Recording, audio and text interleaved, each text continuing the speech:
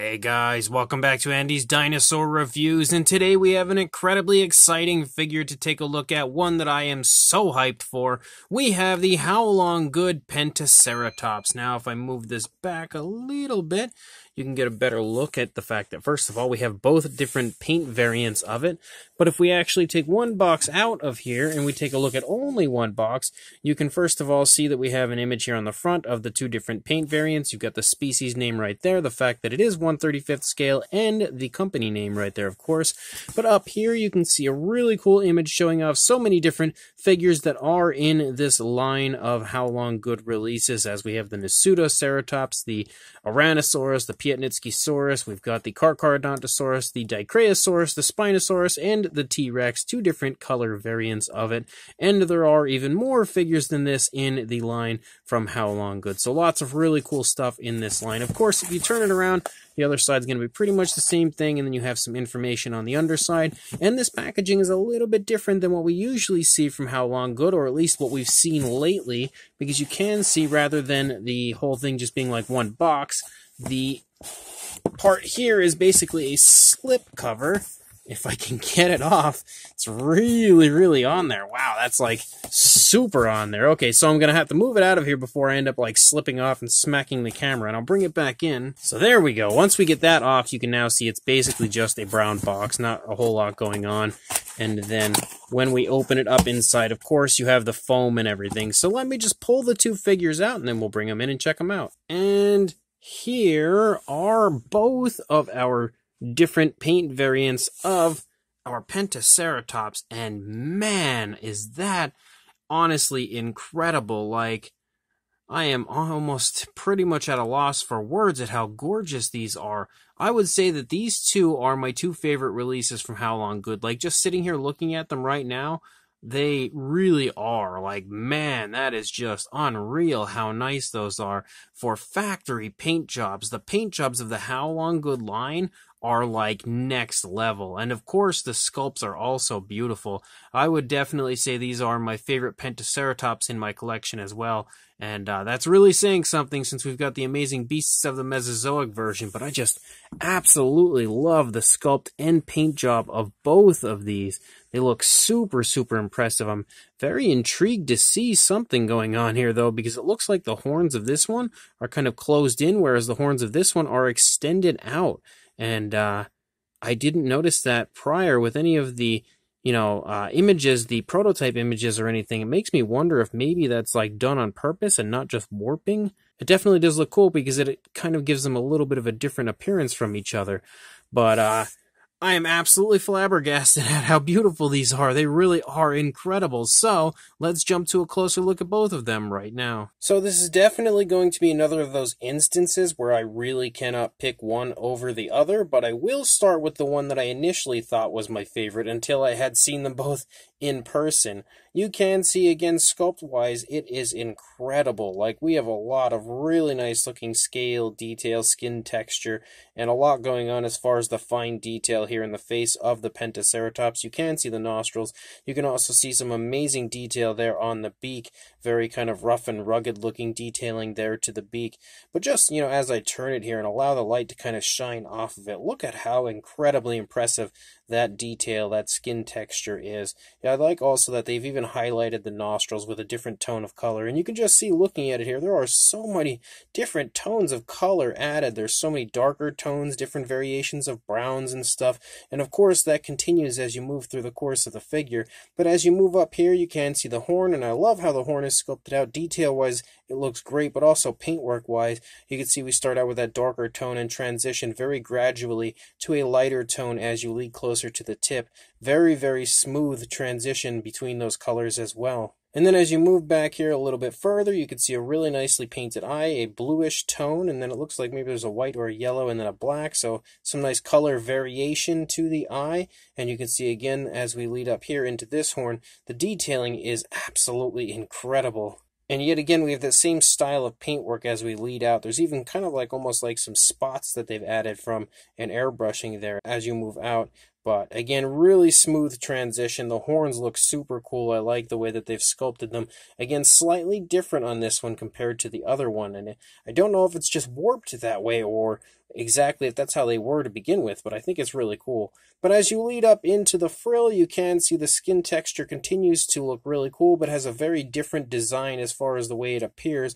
We can see more variation of color as we lead up. We start to get some really vibrant tones with some orange, like red-orange tones as you move up, and that helps to add some nice flashiness in the frill of our ceratopsian as you would want to see. You've also got some nice variations of browns as well as blacks as you move around here, especially following along the outer edge of those spikes that lead along the frill here. You can see again that we have some nice kind of blackish tones following the lower part, and then really nice lighter tones moving out. The detail looks amazing. You can also see we have some more nice browns moving down with some more blacks that kind of spot and design here through that area, leading along the center of the frill. As you lead down, you can see kind of like some small scoots and stuff moving along the frill into the top of the head, and you can again see absolutely amazing paintwork on this, as well as absolutely amazing sculpt work. Like, man, that is incredible.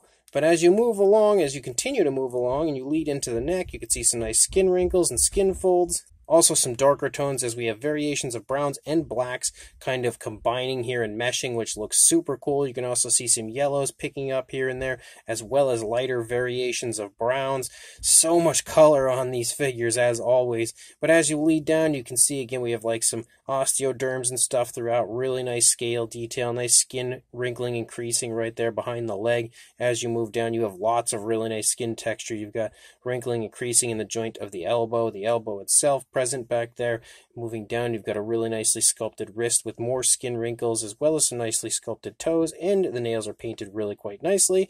And again, all kinds of variation of color the entire way down, as we have lighter tones, and we've got, variations of browns, blacks, all sorts of stuff, even more of those yellowish tones right there. But as you lead up here into the stomach region, you can again see some skin wrinkles and stuff, especially here in the lower part of the stomach. More of that kind of darker tone splotching here as you move through the course of the stomach. The skin texture on this is amazing. Look at how vibrant that is. Really nice osteoderms on top of the incredible scale detail. And then as you move up here, you can see some scoots, almost like a slightly armored sort of appearance as we lead back here toward the hip. But the scoots do increase in size as you move along the upper side, and just that visual right there, like, man, is that ever impressive how many variations of color you see right there, and how smooth and beautifully they are applied. And you can also see we have even more paintwork here on the back of the frill with a really cool design of those oranges and then those darker tones kind of leading and striping in.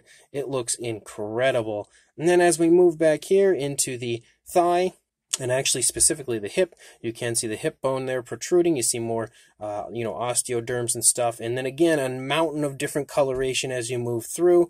All kinds of skin wrinkles and stuff leading along the back of the thigh, leading down into the knee, or the back of the knee, I should say. You can see the kneecap itself right there. You can also see a big bulging calf muscle, and the muscle definition of the thigh is present. And then as you lead down, you can again see more amazing detailing leading down. You've got the ankle sculpted nicely, the foot sculpt again. I like that you can see the foot sculpt is just leaving the ground. Almost looks like the dinosaur was walking, and then it took a moment to stop and look around, and now it's just begun to kind of take a step, and this foot is picking up off of the ground. And then as you lead back here into the tail, you see a few more skin wrinkles, and then you have a really cool kind of striping effect as you lead out. And then just for an extra bit of flashiness, we have a little blue here at the tip of the tail, which is super, super cool. As you move along the underside, you see more really nice looking skin texture and scale detail. We do have a cloaca present there for, of course, anatomical correctness. And then you can also see more really nice detailing, as well as quite a bit of girth in the stomach region of our Pentaceratops as you move through the course of the stomach, leading up into the chest. And then if we take a look at the opposing side, you're not going to see a whole lot of difference. The dinosaur, you can see the head is pretty straightforward, maybe a slight tilt, so not a whole lot different going on this side. You can see the eye looks really nice. The paintwork again looks really nice. A little bit different as far as like a few extra spots and stuff, I think, that we see over here more so than we saw on the initial side, but absolutely amazing on this side as well.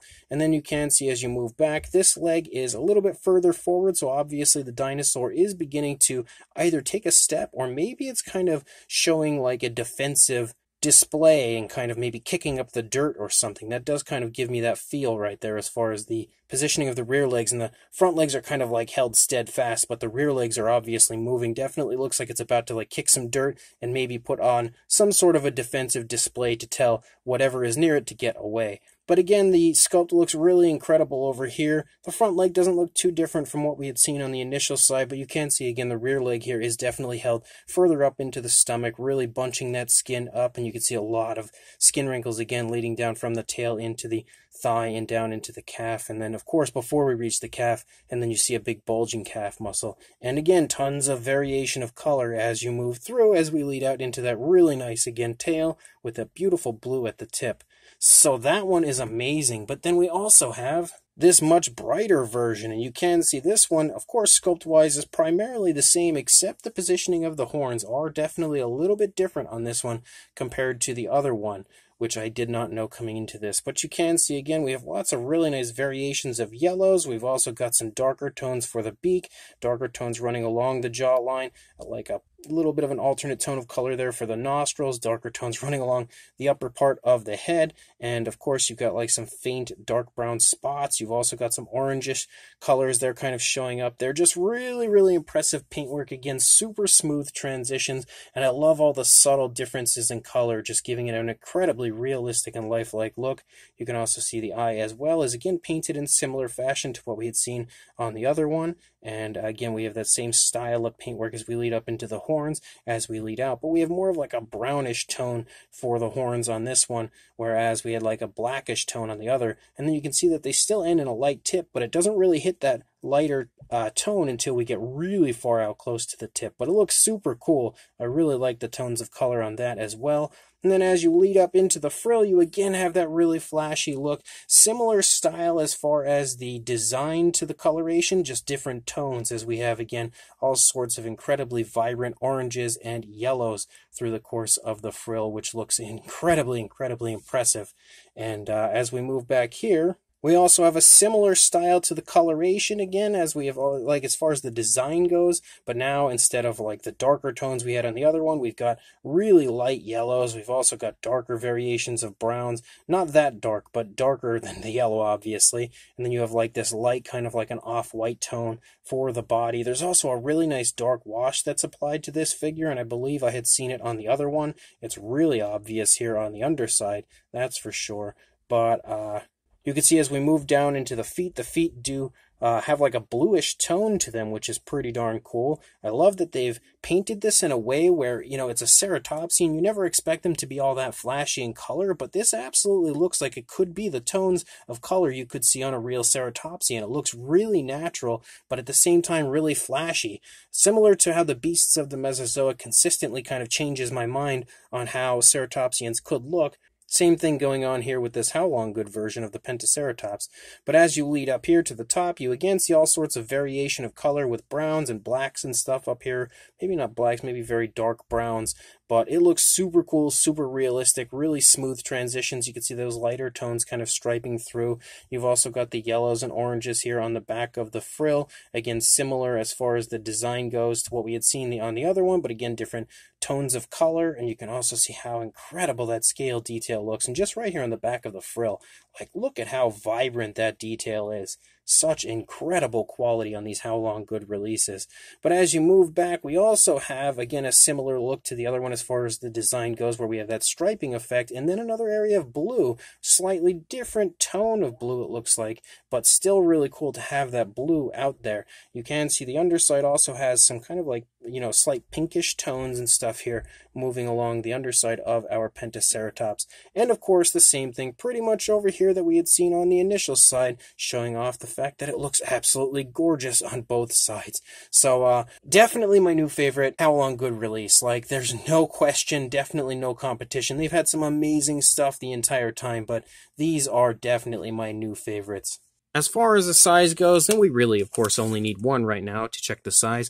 We'll go all the way out to the horn for the length, 9¼ inches, or about 23½ centimeters, and then for a height, about 5 inches almost on the dot, or about 13 centimeters. For a size comparison, There is Mr. Papo T-Rex, the Attack Pack Colovosaurus, and Robert Muldoon from the Mattel Jurassic World toy line next to our Haolonggood Pentaceratops. And you can see it definitely has a pretty darn nice size to it. Quite a bit larger than the previous Ceratopsian they had released, which was the Nasutoceratops. And to show you that, there is a comparison with the previously released Nasutoceratops, again from Haolonggood, two amazing Ceratopsian figures, showing you just how impressive of a company Haolonggood really is.